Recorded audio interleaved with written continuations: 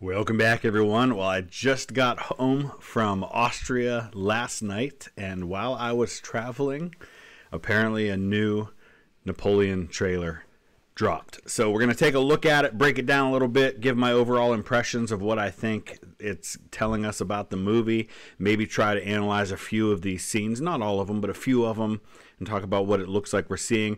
There is also the news that there will be a 4-hour director's cut, which I'm super excited about because I believe the actual film, the theatrical release, is just under 2.5 hours, which is hardly enough time. Even 4 hours is hardly enough time to tell the story of Napoleon properly. But we are going to take a look at some of this here. I will put the link down in the description if you want to see the trailer. If you haven't already seen the trailer and you want to see it without my commentary and watch it as it was intended to be presented, you can do that. Going to be getting caught up on some content now as best I can, and then headed to France in 2 weeks. So let's go ahead and dive into this trailer.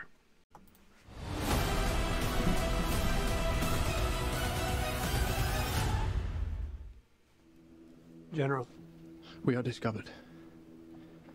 Good. Wait! Guys! It's a trap! Retreat!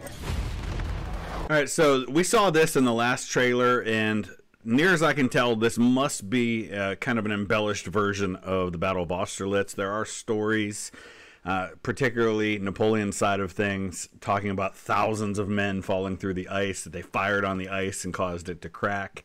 Probably wasn't nearly that many, but keep in mind that part of what you're doing when you're making a movie is you are trying to evoke an experience for the audience.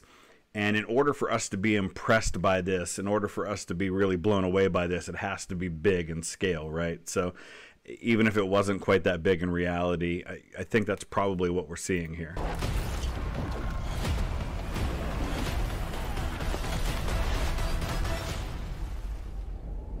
I'm not built like other men. Generals gathered in their masses. So we're getting a little Black Sabbath now, War Pigs.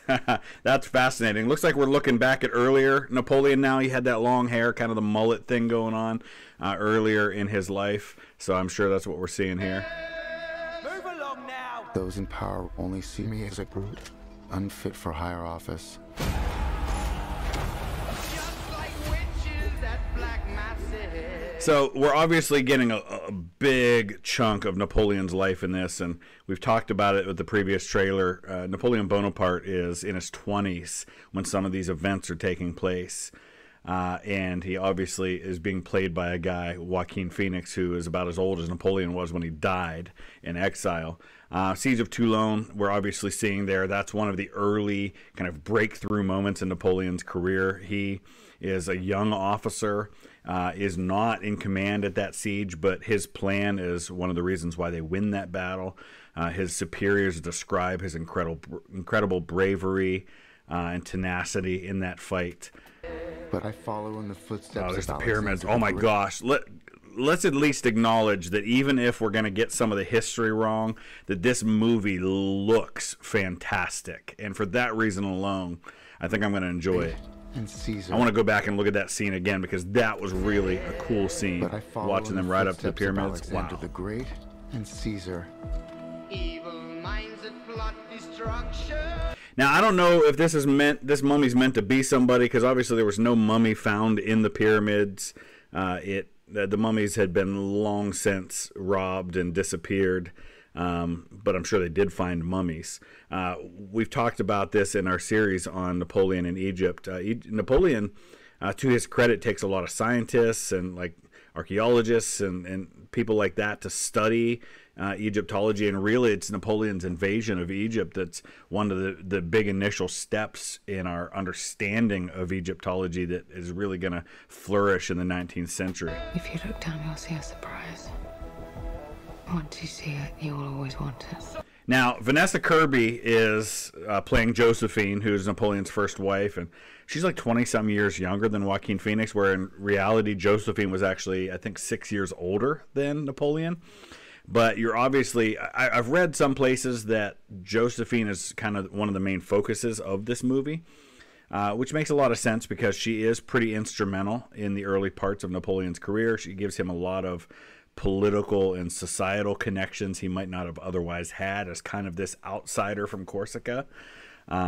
He was not, of course, kind of rising from nothing. His family was minor nobility, and his father was an ambassador. But you can see, obviously, we're going to see a lot of the influence that Josephine has on Napoleon early in his life. And actually, I got to visit Josephine's son's grave in Munich, Eugene, and he was Napoleon. I think was a pretty good stepfather to him, and gave him opportunities, and he seemed to have done pretty well with those. He looks a little younger there. It looks so good, though. I must warn you, I will not lead a second in command. Now, one thing I don't like about Joaquin Phoenix's portrayal, at least in what we've seen in the trailer, because all the trailer quotes that we see of him, he's kind of talking like this, and he's real subdued. And everything I've read about Napoleon, he's this very charismatic guy who seems to have a lot of energy and inspires his men, and I'm just not getting that from what we've seen of Napoleon so far. I think this is probably him meeting with the Tsar of Russia. I can't 100% say that's what we're seeing here, but I get that impression from this scene, and that did happen, and they were friends for a while. I will win by fire. I am destined for greatness. And we did see scenes of the execution of Marie Antoinette, who was an Austrian princess and Queen of France. In the first trailer, Napoleon was not there. And there's a lot of kind of embellishment with that as well. But I get it. This is all about big, epic, showing the scenes. And with history in general, when you're telling a story, especially a story as grand as that as Napoleon and these wars of the coalitions, in a couple of hours, you're going to change things. You're going to embellish things. You're going to cut things out. You're going to combine characters. You're going to put things out of order. So I don't want to be too hypercritical on those things. Oh, yeah.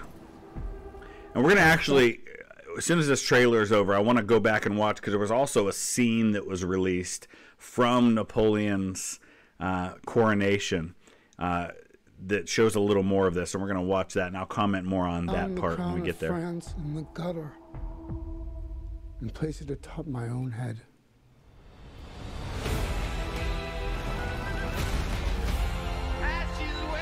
It looks so good, though. Now we see Napoleon appears to see see Josephine kind of laughing it up with another guy, and we know she had affairs while he was on campaign, and this was a big problem. But we also know Napoleon did the same thing.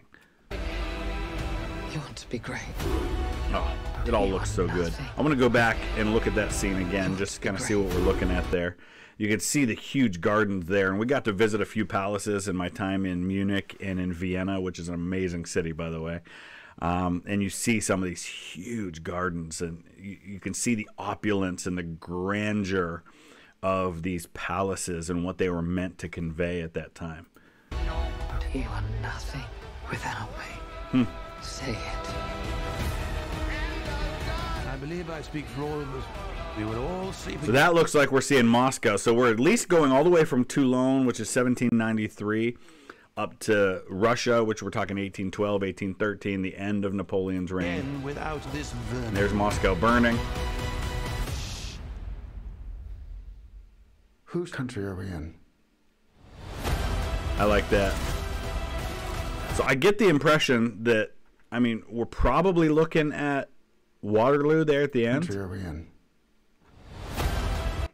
Because we see the hillside, and it could also potentially be something like Austerlitz, where you have a lot of high ground on either side, but I feel like that's probably got to be Waterloo. Yeah, because we see British flags there. Whose country are we in? I want to pause that again real quick. And yeah, there's the British flag. That's got to be Waterloo there. And we see the squares being formed. In reality, those squares are bigger than that, than what we're seeing in these scenes. but it's only shown for a real small, minute second there. But that did happen with a big French cavalry charge at Waterloo that ended badly. All right, looks good. I want to dive into that scene, though, that we saw released recently of the coronation. Okay, here's the scene that we saw recently, and it took place historically December 2nd, 1804 in the Cathedral of Notre Dame in Paris. And it was a grand affair, obviously, and there's some amazing paintings of this scene, and it seems like Ridley Scott has taken a lot of inspiration from some of these paintings and the scenes that he's shown, and they show this every bit as grand as you would expect. And the Pope was on hand. May God affirm you on his throne, and Christ give you to rule with him in his eternal kingdom. Here comes the crown.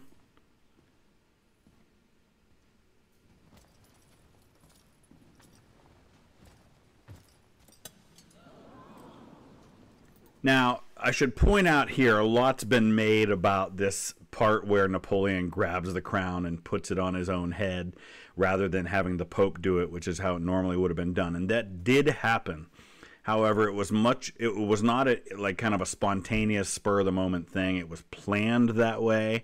Napoleon was sending a message. It was a very calculated message that he did it on his own merits and not because of God or anyone else. The Pope was aware this was going to happen. It wasn't like he snatched it out of the Pope's hand.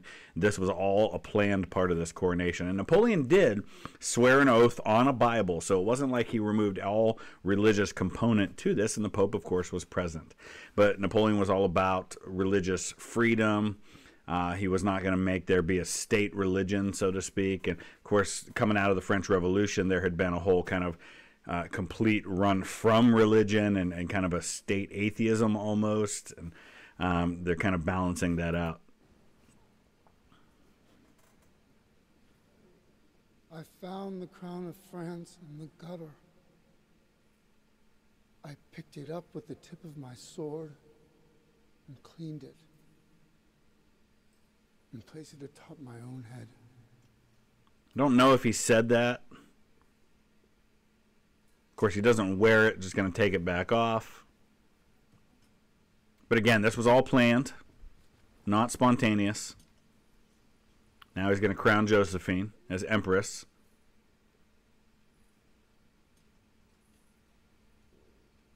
The most glorious, the most august Napoleon, Emperor of the French. And notice this is Emperor of the French, not Emperor of France, and that is what the title was, Emperor of the French. And enthroned. Long live the Emperor! Long live the Emperor! Vive l'Empereur!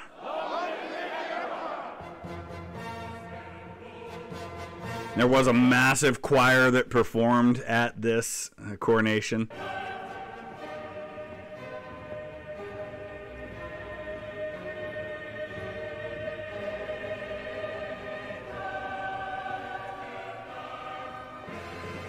I think the choir actually had hundreds in it, not just a small choir. All right, so that was pretty cool. I hope you guys enjoyed that. Let me know your thoughts. Use the comment section below. Add your thoughts. Is there anything you saw in the trailer or in the coronation that maybe I didn't mention that should be mentioned? Really looking forward to this. I will definitely do a deep dive into the movie itself, and we'll do kind of a full breakdown when it comes out for streaming, kind of like what I did with All Quiet on the Western Front. Looking forward to that. Ready to get back into some content now that I'm back home. Thanks for watching. We'll see you again soon.